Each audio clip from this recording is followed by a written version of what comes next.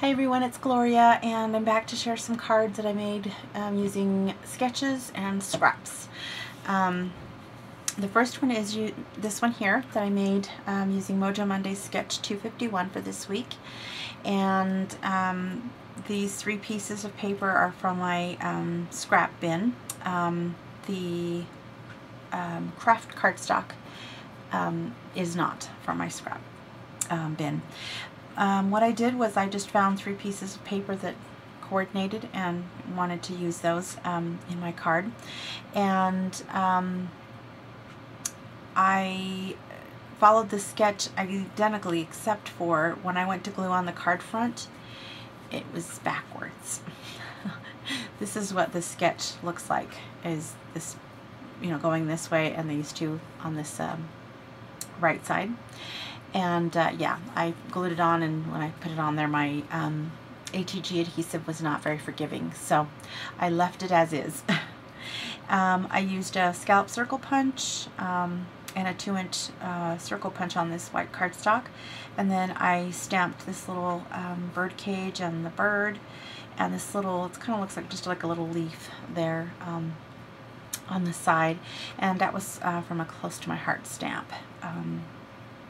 And I think it's from a You Are So stamp set, if I'm not mistaken. And then these are Recollections, and I just pulled out 2 out of my stash that matched the pattern paper on this side.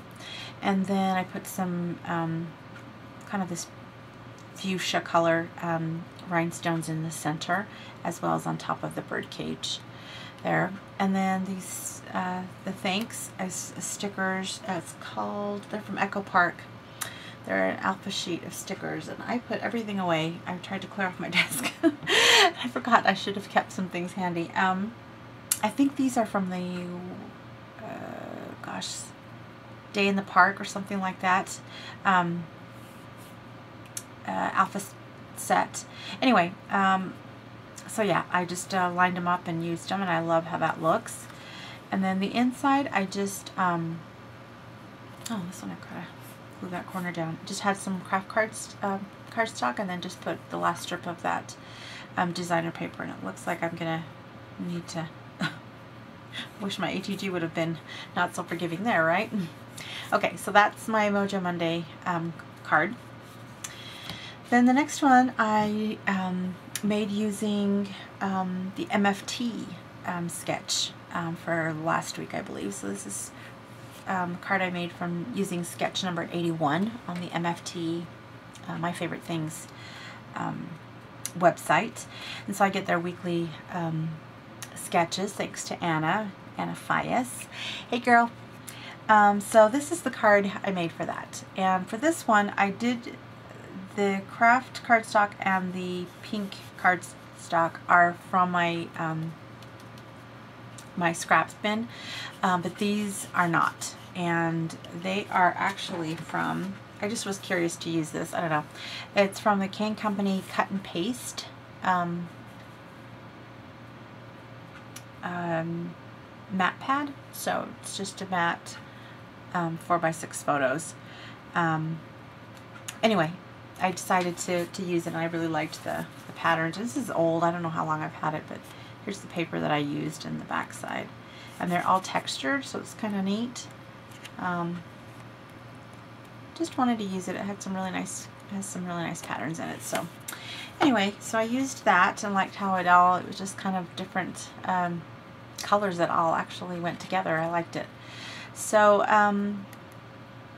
so I did that, and like I said, this is the reverse of this one. So I followed the sketch identically. The only thing was I used my scissors. I used these scissors to do the border on here. And this Thanks Friend I stamped in Vintage Photo, and I distressed all the papers with Vintage Photo. And this is a Studio G stamp. And then this is from a Kane Company, oh geez, I think it's like Bohemian something or other, chipboard stickers. So it already came just the way it was, nice and sparkly, and with that rhinestone in the center, so I didn't do anything to that. Thought that was kind of cute, and I didn't do anything on the inside, I just kind of left it like that. that. Okay, and then lastly I did that was last week's MFT sketch, and this is this week's. So this is sketch number 82. And again, these are all scraps. So let's see, so I did, I followed the sketch identically. I always wanted to do this, and I don't know why I never did, but this time I just figured I would. I embossed in cocoa this thanks, and then I just inked the thanks for everything on there. And I always wanted to do a title going vertically, even though the card is to be read horizontally. I don't know, it was stupid, but I just wanted to do that forever and hadn't, and this seemed like the greatest opportunity to do so.